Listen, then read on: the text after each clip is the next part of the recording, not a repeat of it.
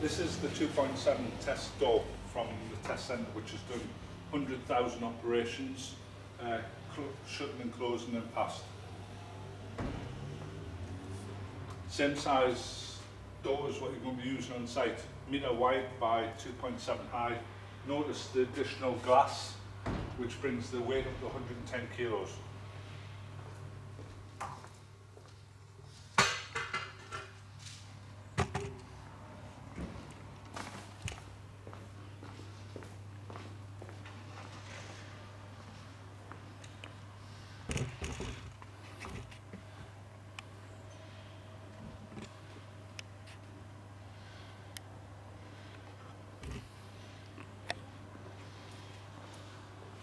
What we have here is your top pin. Imagine that's going to be in your ceiling and you're just going to see that bit sticking out. And to demonstrate what we've done to the rail, basically this is a standard patch fitting, which we sell thousands of. What we've actually done is we've taken out this section, which is the pivot point,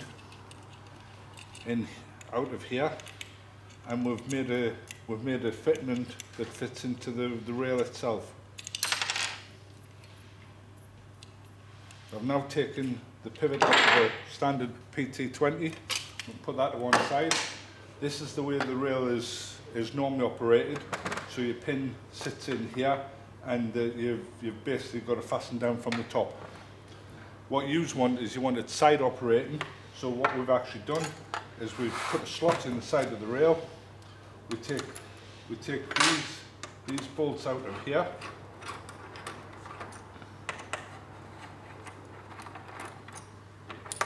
Take that unit out, which is the one that we've tested on the test rig.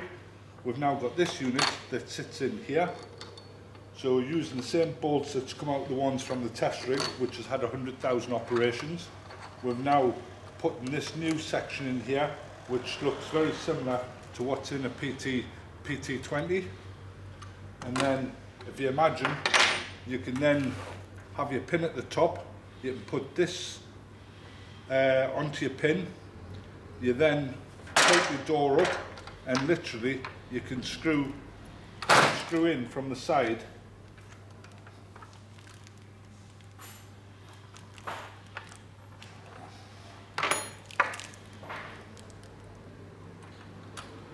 Your side fixing.